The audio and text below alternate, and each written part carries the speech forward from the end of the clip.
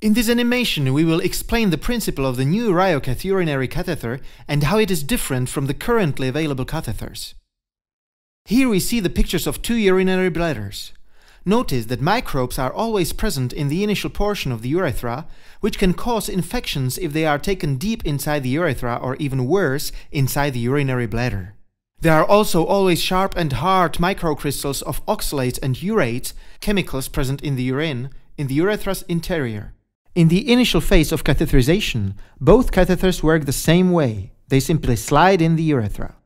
Standard catheter is sliding in and pushing the crystals of oxalates and urates inside the urethra, which then cause small cuts in the lining of the urethra. Also, the microbes are stuck on the catheter's front surface, so they are transported deep into the bladder. And now let's look at the detailed view of the Riocath catheter.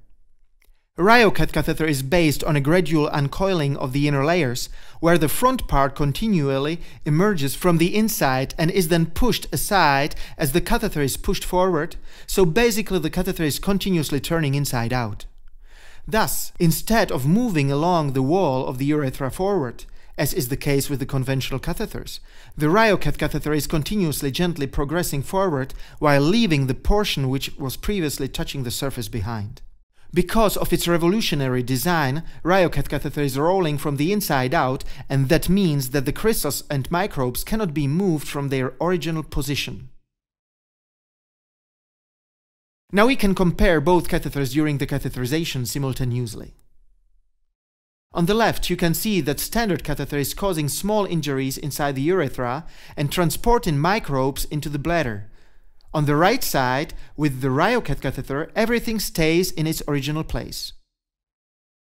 Now let's consider the potential outcomes of these two methods of catheterization.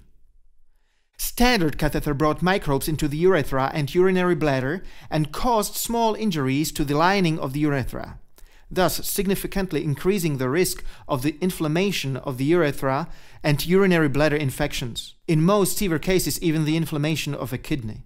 On the other hand, with the Riocath catheter, there are no microbes in the bladder, no signs of trauma to the urethra, thus significantly decreasing any risk of post-catheterization complications.